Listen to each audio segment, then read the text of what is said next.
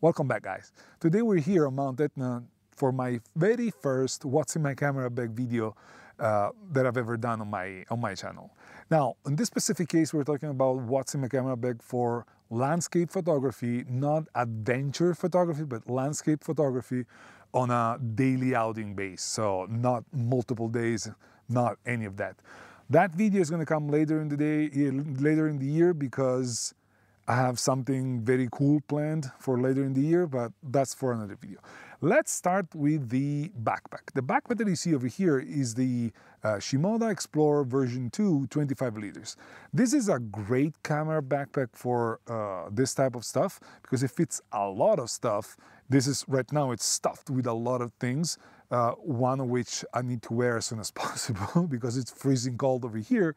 And this pretty much does everything that I need on a daily outing for landscape photography. So the backpack is very comfortable, even if it's super stuffed with things, it doesn't wear on you, it doesn't hurt your shoulders. It's a very comfortable backpack.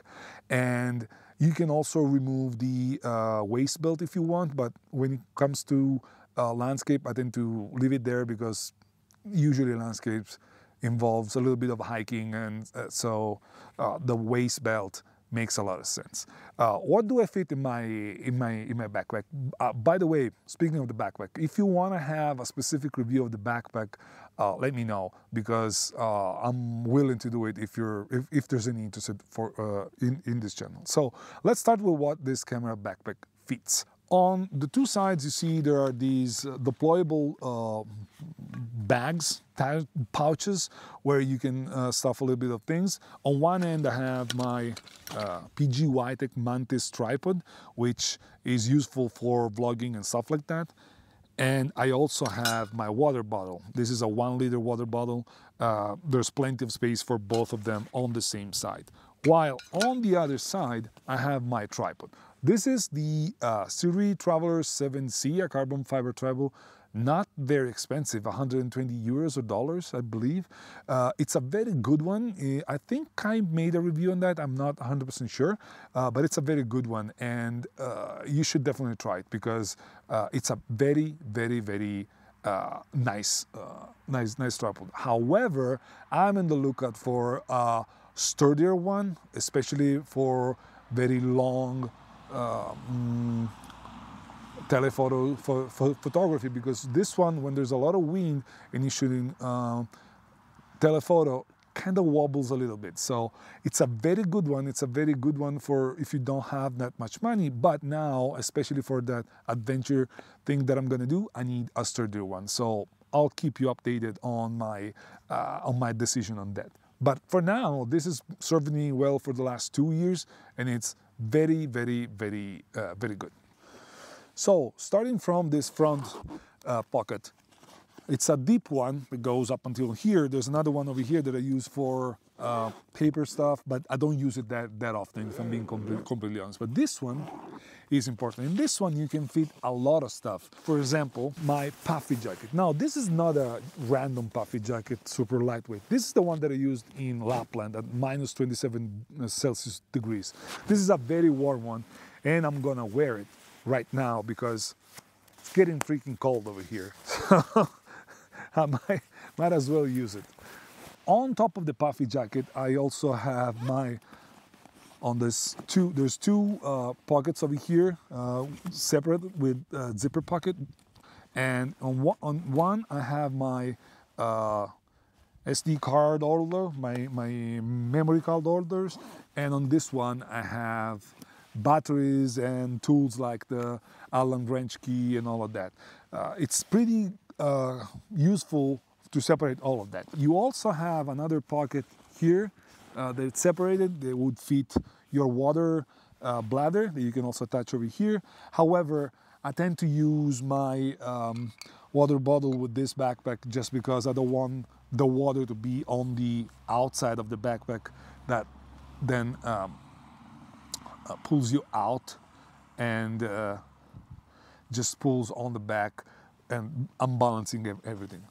that's pretty much what I fit over here when it's, of course, when it's winter time. When it's summertime, you don't need any of that. But for winter time, this is really, really useful. On the top, what I fit is a lot of stuff as well. My raincoat. I also fit my Freewell V2 filters that you see over here.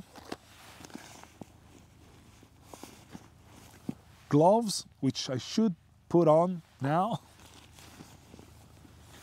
And I also fit this little pouch that is holding an accessory that has become really important in my backpack.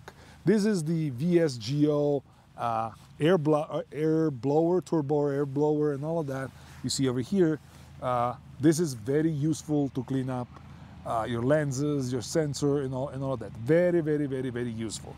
I can also fit some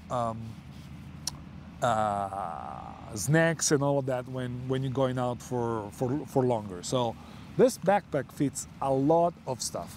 You also have a zipper pocket over here where I put my macro KNF macro adapter, and I also put my business cards, lens cloths, and other stuff that may come in handy. There's also a zipper pocket on the front, which I don't use that much, but there's still room for something else. And now let's get to the juicy part. The bottom, the back of the backpack. So what is the equipment that I use, the photography equipment that I use when I'm out for landscapes? Just open this back portion of the backpack and it gets you access to all of my gear. Now, I have to lean back everything just to prevent it from falling. So let's start with the main camera that I use for landscape photography. This camera is the Fuji X-H2, the 40 megapixel one. We attached the Tamron 17 to 70 f2.8, which is my main lens when it comes to Fuji. I also have a backup camera, which is the X-H2S that I use over here, but usually I tend to stick with the 40 megapixel one unless I need to use two cameras at the same time.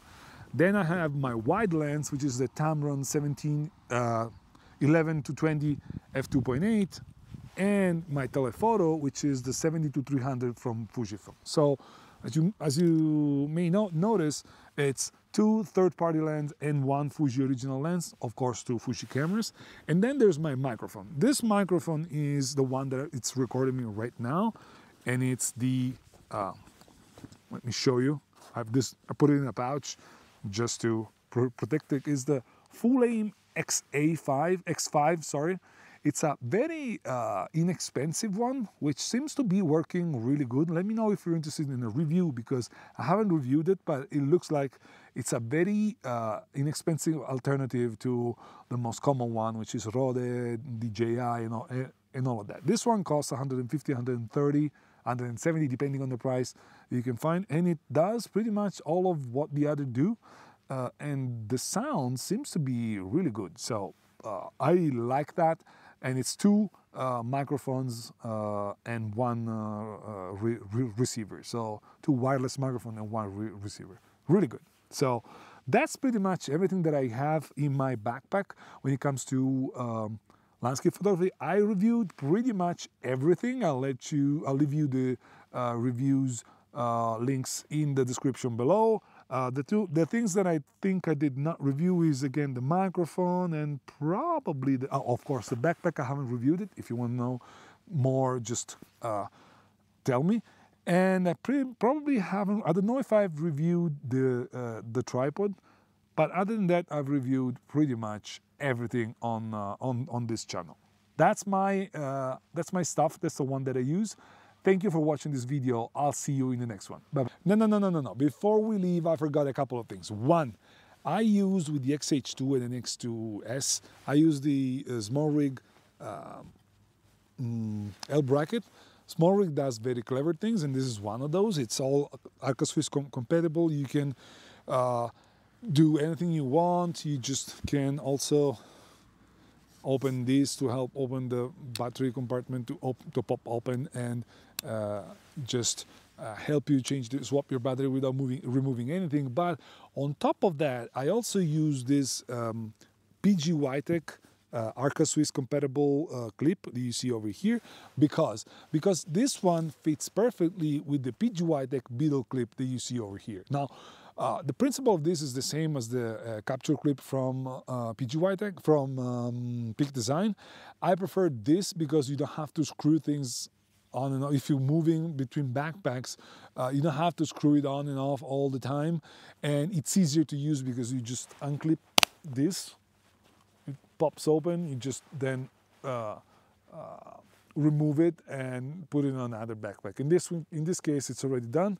I just clip it like that, and it's not going to go anywhere. It's all metal, and it's not going to break on you. And then what you do is just slide your camera, and you can walk around like that with ease, which also helps you shooting what you need without even going to the backpack all the time. Now that's it, guys. Now it's finally it. Before leaving you, I want to remind you that I would definitely appreciate if you left me a thumbs up if you liked the video. I would also ask you to consider subscribing to the channel if you liked what you saw in this video. And I'll see you in the next one. Bye bye.